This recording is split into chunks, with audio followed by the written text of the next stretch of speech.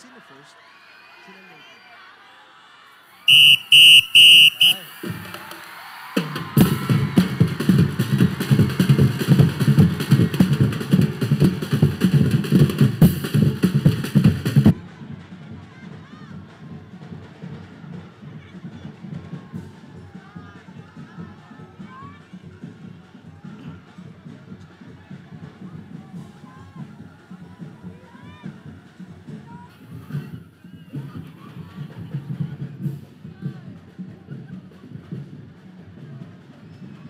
Asa po? Thank you po. Sensya na.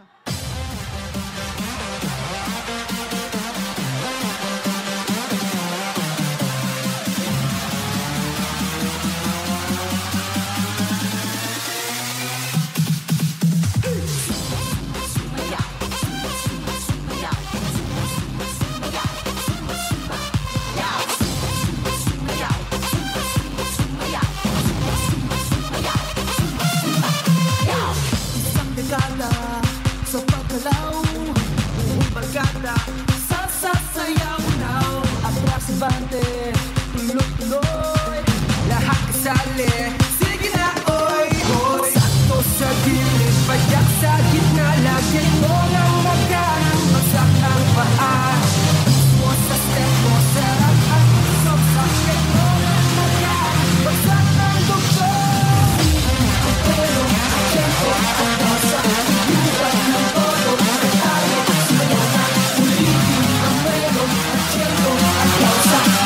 ng todo na tayo, sumayaw na. Sumayaw, sumayaw, sumayaw, sumayaw, sumayaw,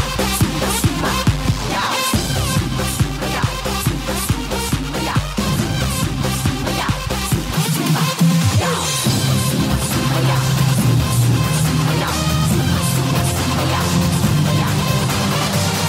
sumayaw,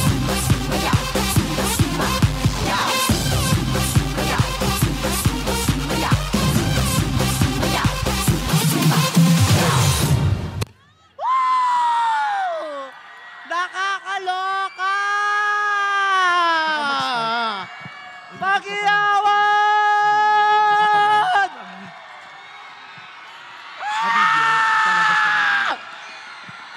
Sumayaw kayo!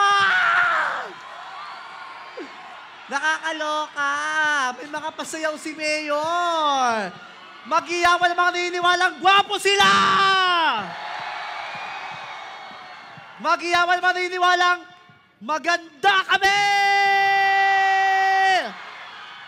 Magiyawan lahat! Ay, nakakatuwa yung pasayaw. Pero hindi nyo ko in-invite. Kayo, hindi nyo ko in-invite. Gusto ko din sumayaw. Gusto nyo ba ako sumayaw? Ang hina! Gusto nyo ba? Hindi ako makakasayaw. Tek, tulungan nyo ako. Ubarin nyo to. Magiyawan ulit! Ayan. Ayan, wala na po tayong choice. No? Hindi ako nakapag-diet. So, wag na po tayong maarte kung hindi po nasara yung dito. Bakit na to?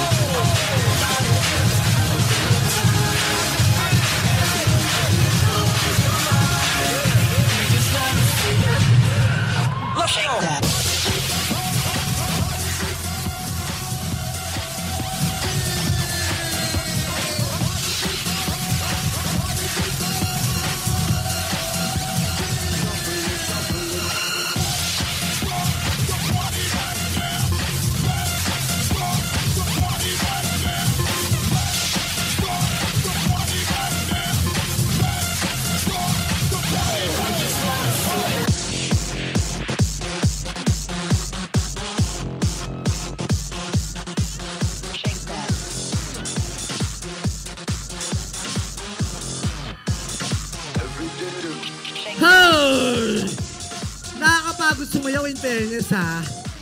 Pero, pahinga muna saglit. Magkukwento muna ako. 3 years before, isa lang din ako sa mga audience na nanonood dyan. Sabi ko sa sarili ko, gusto ko din maging katulad ni Mikey Bustos. Gusto ko maging katulad ni Jamich, ni Petra Mahalimuyak, ni Charis, at yung mga Lodi natin dati.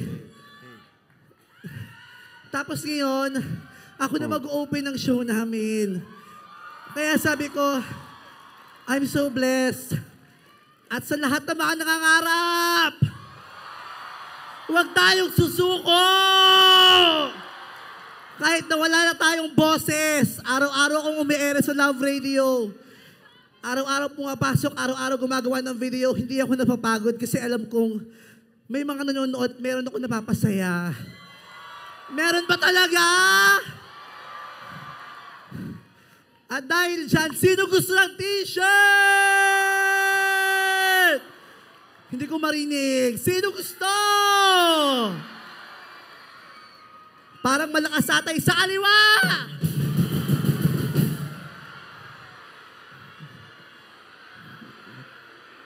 Wait lang, meron pa ako eh. Sino ba gusto ng t-shirt? Parang dati gusto ko pa ng more. Kaso ang dumagdag sa akin, yung mga haters. Nilait yung mukha ko, pangit ko daw, taba ko daw, di daw ako magaling, di daw ako nakakatawa. Pero wala akong pakialam dahil ako ang opening ng Adobers Takeover. Sabay kanan! Kanan nyo. Yung sa may likod parang di nakakatanggap. Gusto nyo ba dyan? Ito ko kwento ko din, no? May mga pagkakataon talaga na panghihinaan ako ng loob. Lalo na yung umpisa. Pag wala pang nanonood ng video ko, nalulungkot ako dati. Kaya ang ginagawa ko, isa-isa kong pinatag yung mga friends ko. Kaya nagpapasalamat ako sa mga kaibigan ko at sa mga Cadena Tours! Gusto niyo ba t-shirt? Sige, go!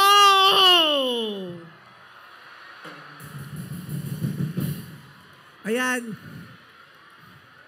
Nakakatuwa dahil ang daming mga magagaling na YouTubers ang na-produce at natulungan ng Adobers Studio. So maraming salamat. Umpisa pa lang, papasalamat na ako. Palakpakan po natin ang Adobers Studios. Noon pa lang nakakalungkot. Akala ko, may lumapit kasi sa akin lalaki gwapo. Sabi niya, can I get your number? So ako nang binigay ko yung number, akala ko makikipag-date. Akala ko networking, pero isasali lang pa nila ako sa chicken pork adobo. At hindi ako nagsisi. Kasi sobrang daming natulong nila. Kaya maghiyawan lahat na mga gusto maging sikat! Alam niyo nang gagawin. Mag-sign in na kayo. Maraming salamat!